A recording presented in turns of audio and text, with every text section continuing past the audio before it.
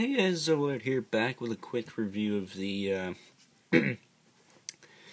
Manga Spawn. I already reviewed this figure. This is just a gray variant, so I'm just going to give you my overall thoughts. If you want to see an in-depth review, I suggest you check out my other one, which I will link in the description below.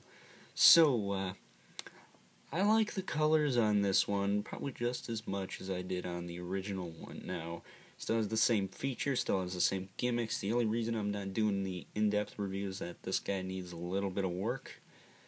I got some rubber bands holding on his shoulder pads there. I might have to change those up a little bit.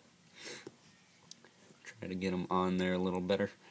And there's some little bits on his legs that decide to pop off now and then, so be careful with that. And his wings, this one over here is pretty good, that one's a little loose, so he's a bit of a fixer-upper, but he's not that bad. He's pretty cool.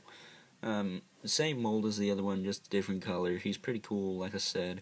So if I had to give this one a rating, I'd probably give it the same rating as I did the other one, which I believe was a 9 or a 10, so he deserves that. You just gotta find one that's not all falling apart. So I'm gonna do some fixing on this guy, and if you want to see an in-depth review, like I said, link in the description. So hope you guys enjoyed this little look at the Manga Spawn variant, and until next time, I will see you guys later. Peace.